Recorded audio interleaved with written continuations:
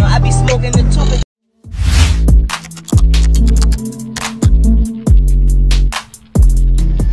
Hey, what's up, y'all? Y'all know my slogan. I don't know it all, but I know what I've been through. Now, today, I had to take the time to speak on this SPOTEMGOTEM and King YELLA situation, man. This beef is actually a little interesting and weird at the same time because, first off, King YELLA is still locked up. Now, I know y'all see him on social media frequently, so y'all like, man, he can't be locked up. There's no way.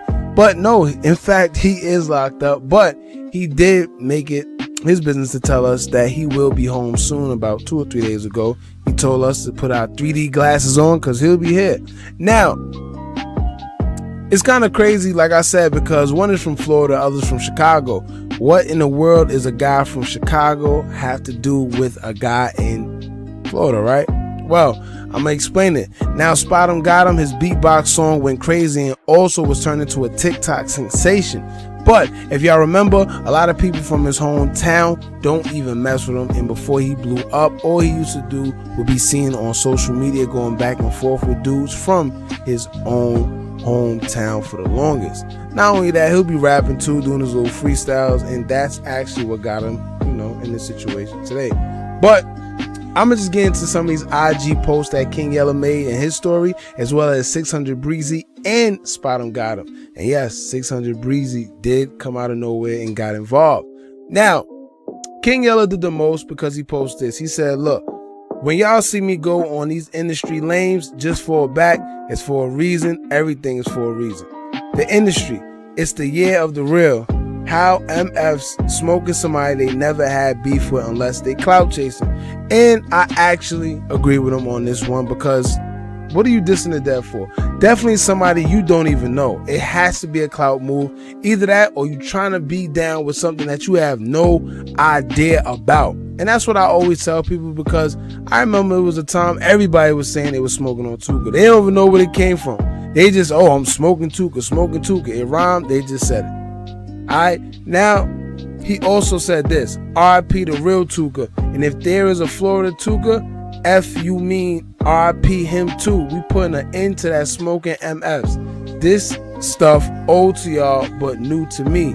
No pass and no F's given. Now, I could agree with him if he's sitting there and saying, yo, we putting an end to how we smoking all the dead ops or whatever the case may be.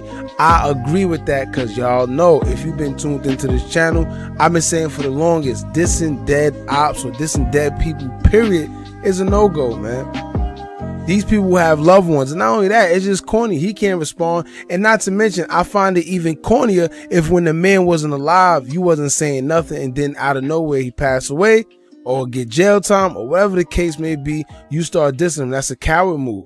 That tells me that maybe you was scared. You see what I'm saying? That tells me maybe you didn't have enough integrity or heart to diss this man while he could physically see you or physically respond. All right, why else would you do that? Now, the blog College Kid, which is, I think they're based pretty much in Chicago, they reposted the fact that King YELLA is dissing SPOTEMGOTEM for making the whole Tuka, you know, analogy in the freestyle. After that, 600 BREEZY, he decides to put his 2 cents in, and he says this. He said the N-word, you don't even know Tuka. And which I found it kind of funny, because if in fact he doesn't know Tuka, it is kind of weird that he's defending him, but at the same time, I could see why he's defending it, because if nobody's going to say something, somebody has to say something. That's my analogy. Because he does have a point. This man is not even from Chicago. Why are you talking about you smoking on Tuka? Why are you saying you smoking on anybody from Chicago and putting yourself in a beef that doesn't even include you? Why would you even want to inherit that? Alright, so pretty much King YELLA, he kind of reposted it, whatever the case may be, and put in his story. He put his little titles or whatever he put over it. He said F the industry, real N-word takeover. Then he added 600 BREEZY. He told him that he want a box, winner takes 75%. He said I'll leave you with a little money for getting Drake's kids knocked off your face. Now, you know, that's kind of weird, kind of harsh, but you know what it is. Then he also added 600 Breezy and said this. He said, "You've been," you know, he put the eggplant and he said, "eating under King Yella post for a week now. You miss me, B-word," with 2 exclamation marks. He said, "We gonna set up that boxing match soon as I get out," and he put boxing emojis. Then he said, "Let's show the fans why you don't bark in person. Just keep that little tail tucked and keep taking them bubble baths before you link with Drake, you rainbow AMF." Kind of funny. I find it funny how everybody always dissing your boy 600 Breezy when it comes to that whole Drake situation. It was kind of, that was, you know, I pretty much thought 600 was out of here, but that's a whole nother story.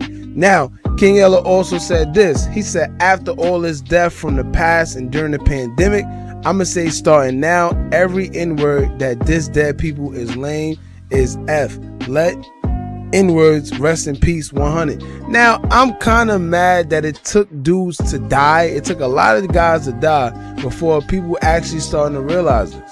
Dissing the dead people is lame. It's been lame. But better late than never, I guess. Because if he could start a movement, he can get people on his side and whatever other side to come together and actually stop dissing the dead, in which I think may be very much impossible because there's a lot of bodies, it's a lot of everything invested in that whole drill culture, which is sad, man. King Von hit it on the head, God bless his soul, before he passed away. He said everybody pretty much gonna have to die before anything is settled. And which is the truth, because everybody has somebody that passed away in the drill culture. If you really heavy in the drill culture, 9 times out of 10 you have somebody that passed away, and what's happening is you want your get back, you want your retaliation. I tell people all the time that pain is something that you can't replace.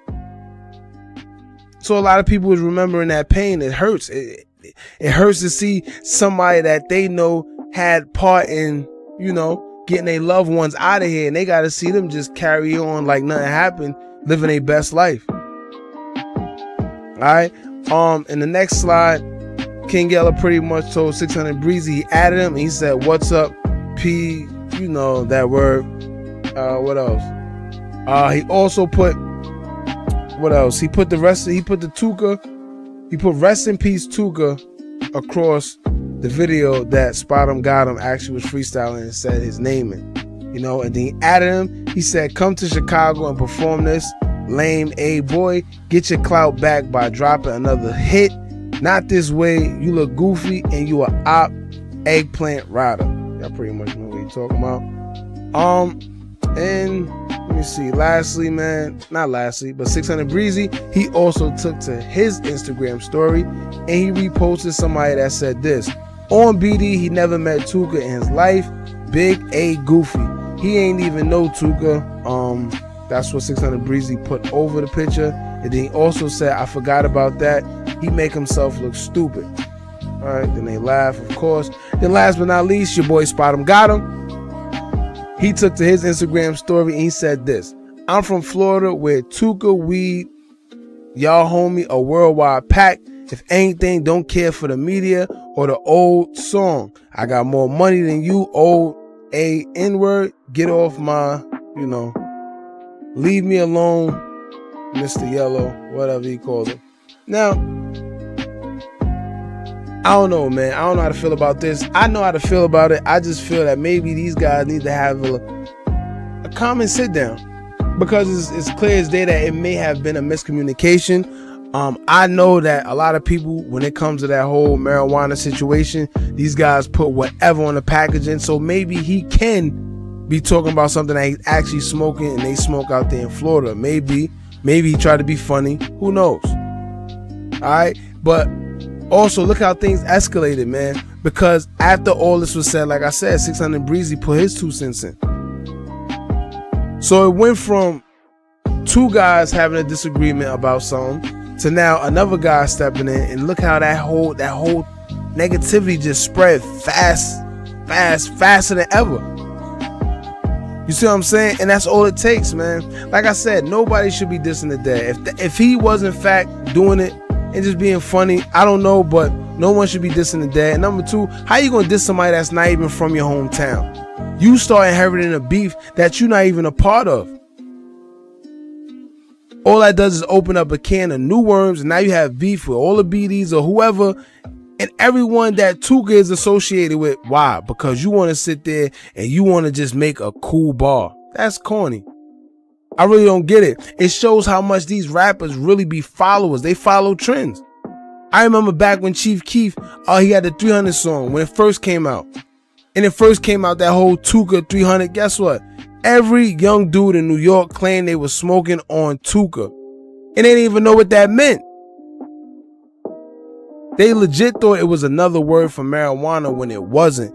But that's what it tells you.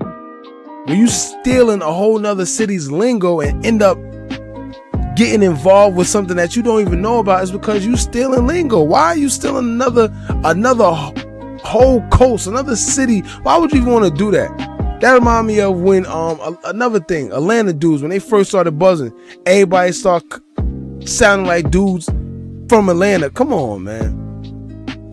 Matter of fact, look at Young M.A. God bless his dad, FBG Duck. When he was alive, he ran into her and he had to check her. She didn't want no smoke. Or because she wanted to say that she's smoking on Tooka and didn't even know what she was talking about. Or maybe she did, she just didn't think that she was going to come across these dudes' paths. Once again, that just goes to show you how much that these rappers are really followers. You know, but like I said, man, I hope they clear that up. We don't need to see no more body dropping. There's actually a war going on outside that we really need to be paying attention to. It's a lot going on within our government. It's a lot going on outside right now. We really don't need to be warring with each other. We need to be warring against the big machine. The biggest gang of them all. Y'all know what that is. Police. But like I said, I'm not going to promote any violence, man. I hope these two guys hash it out. Y'all let me know in the comments how y'all feel. Do y'all think he was really talking about Tooka? Or maybe he was really just talking about, you know, a Florida weed pack that he really didn't know. He really didn't know it was a Tooka. But it's hard to believe that you can't sit here and tell me you don't know what smoking on Tooka mean, man. Like, everybody and their mother been saying that for the longest. All these rappers, you got to know what it means. The fact that you said it, you know exactly what it means. But let me know how y'all feel, man. Don't forget to like, comment, share, and subscribe. Hit that bell so you're notified every time we drop new content. And remember, as long as y'all keep on watching, I'm going to keep on dropping. I'm out.